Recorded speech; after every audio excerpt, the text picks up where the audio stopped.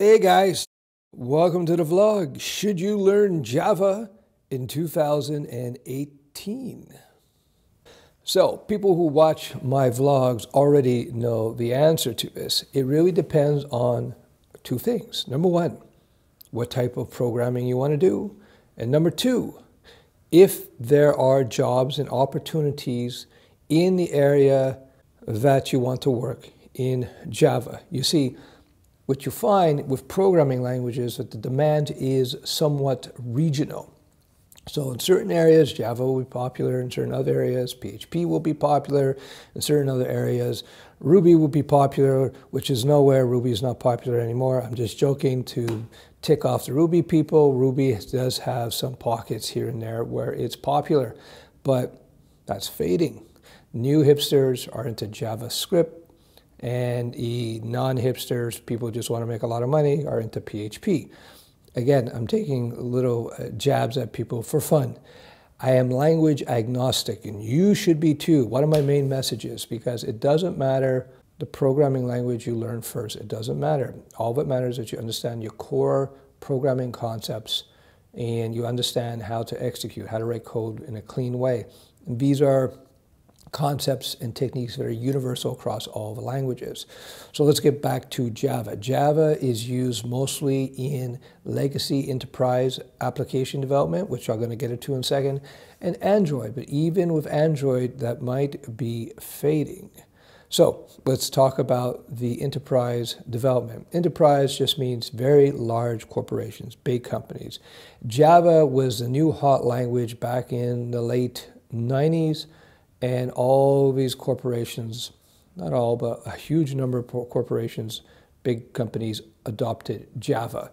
Now, because the big companies got involved with Java, and because Java was designed by committee, where all these huge companies like Sun and Microsoft and IBM and BEA and all these other companies got in there, all these big companies got in there, and they sort of tried to design the language via consensus of academic ivory tower nerds and huge corporations. Java became a huge mess, a big pile, and became very unusable, became super slow to develop in.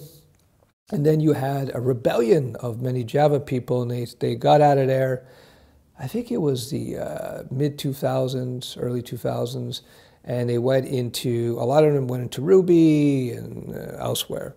So what does this have to do with Java in 2018? It has to do where Java is today. Java is now something relegated, or I guess relegated to the big enterprise. Now, don't get me wrong, Java has been simplified to some extent.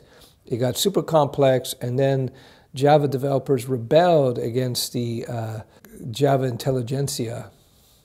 And then it was simplified, largely through the Spring framework. Rod Johnson, he wrote a book that was seminal, that was very important. I think it was called Smarter, Lighter, Faster Java, something like that. It's been a long time. I read the book. Anyway, in that book, he basically criticized mainstream enterprise Java development, said this sucks. And he came up with, which is the basis of the Spring framework, which today I believe it is the most popular Java framework.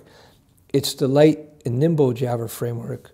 It's like the light and nimble 18-wheeler. So now I've been talking about this, and my camera's giving me a warning. What's the warning? The warning says it's going to be running out or something soon. I'm not sure what. Okay, so I'm going to try to get to the point. Yes, Java is very viable, but if you're going to get a Java job, you're going to be working for very large corporations, huge corporations. You're going to be working on projects that may last 6 months, a year, 2 years, in big teams, large corporations, which means you're probably going to need a comp sci degree to get Java jobs. You're not going to use Java to do small app development or web apps for small and medium-sized businesses. PHP dominates that. Maybe a bit of Python, maybe a bit of Ruby. PHP dominates that. Java also used for Android development as well. Again, there's another language out there called Kotlin, I think it is, and Google just said, okay, good on that one, we're going to use that. It's kind of like, it's basically Java's answer to Swift for iOS. So you had Objective-C for iOS, which was heavy, old language. Apple realized this. They came up with Swift, great, small, dynamic language, kind of like Python, a bit like Python and other languages. Anyway, small, nimble, easy to program language for iOS. Now Kotlin does the same thing for Android development. Google has basically gave the thumbs up to it. I imagine people who are doing Android development are going to move over to this new language away from Java since it's faster, easier, lighter. Speed, ease of use always beats old legacy languages. That said, there's probably plenty of jobs right now in Android development with Java, but here's the thing. For a lot of app development in general, they're going to the web stack now versus native languages. Why? Because the web stack is very performant for 99% of apps that are being developed for smartphone devices. And if you develop natively in iOS or for Android in Java or Kotlin, then you're going to have to rewrite the whole code base again for iPhone, right? So you don't want to write two code bases. So what they do is they do it with HTML5 in the web stack, and they run it through a translation matrix, and it works really well. And for 99% of apps, it's very performant, especially if you consider how fast smartphones are getting these days.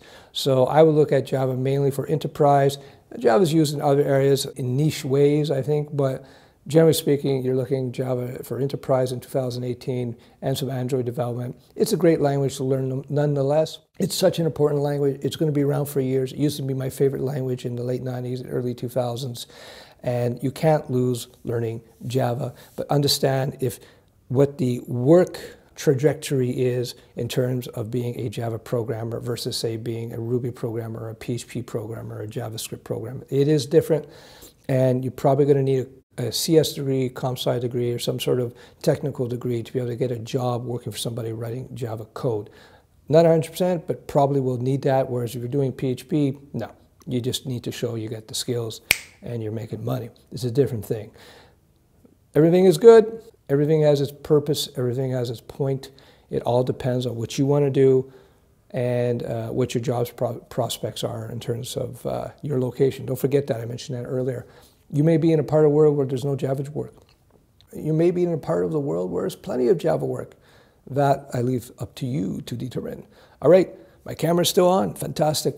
But I will let you go. Bye-bye.